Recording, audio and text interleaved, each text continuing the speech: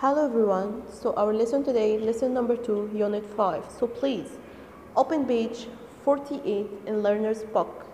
So we are going to talk about sorting materials.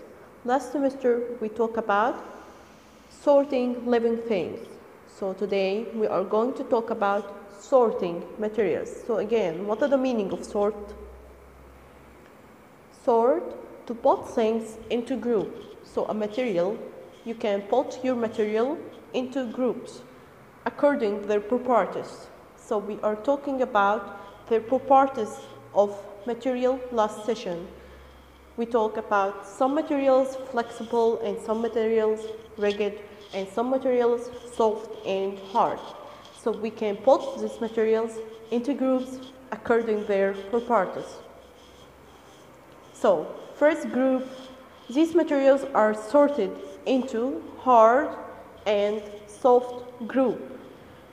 For example, soft like wool t-shirt and box of tissues, and palon. Hard materials like ice and brick and spoon. So the same objects can be sorted into dull and shiny groups. For example, dull like box of tissues and brick and wool t-shirt, and shiny like ice and spoon and palon. These materials are sorted into flexible and rigid.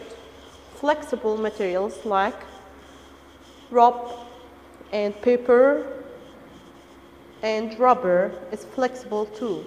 Rigid like this cage and stairs of iron and brick.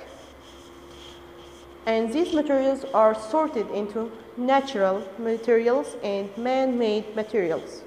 Natural materials like cotton, wood, and slate. And man-made materials like plastic, paper, and glass. So we can sort materials according to their properties. So there are different ways of sorting. So we have another way to sort materials. It's branching tree. Branching tree is database can be used to identify objects. So please choose one from these materials and answer this question. For example, I will choose brick. And brick, it's hard, yes or no?